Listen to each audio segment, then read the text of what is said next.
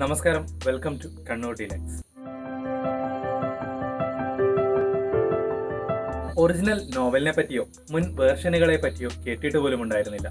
എനിക്ക് പറ്റിയ ഒരു സിനിമ ആയിരിക്കില്ല എന്ന് തോന്നലും ഉണ്ടായിരുന്നു ഈ ചിത്രം കാണാൻ പോകുന്നു.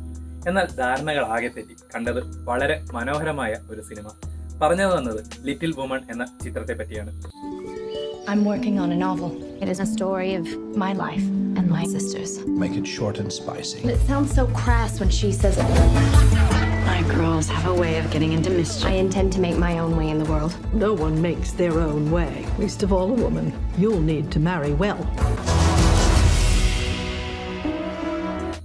1868 തന്റെ ഗ്രാമത്തിൽ നിന്നും ന്യൂയോർക്ക് സിറ്റിയിലെത്തി അധ്യാപികയായി ജോലി ചെയ്യുകയാണ് ജോ മാർച്ച്.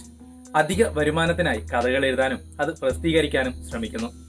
3 സഹോദരിമാരും അമ്മയും അച്ഛനും അടങ്ങുന്നതാണ് ജോ മാർച്ചിന്റെ കുടുംബം. കാലം മുന്നോട്ട് പോയപ്പോൾ ജീവിതം വേറെ വഴിയിലായ ജോ മാർച്ചിന്റെയും അവളുടെ 3 സഹോദരിമാരുടെയും കൗമാരം മുതലുള്ള കഥയാണ് ലിറ്റിൽ വുമൺ. ജോ മാർച്ചിനെ പറ്റി പരാമർശിക്കാതെ ഈ വീഡിയോ പൂർണ്ണമാകില്ല. അവിസ്മരണീയമായിരുന്ന ജോയുടെ അഭിനയമായിരുന്നു സിനിമയുടെ ഹൃദയം.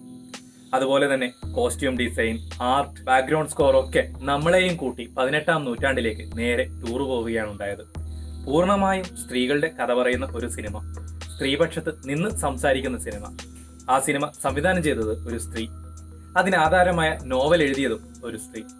ആകെ തുകയോ മനോഹരമായ ഒരു സൃഷ്ടി.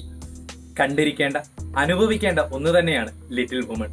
തീർച്ചയായും കാണാൻ ശ്രമിക്കുക. കണ്ടിട്ട് അഭിപ്രായം താഴെ കമന്റ് ചെയ്യുക.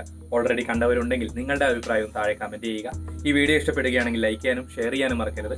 ചാനൽ സബ്സ്ക്രൈബ് ചെയ്യുന്ന കാര്യവും പരിഗണിക്കുക. വീണ്ടും കാണാം. അതുവരെ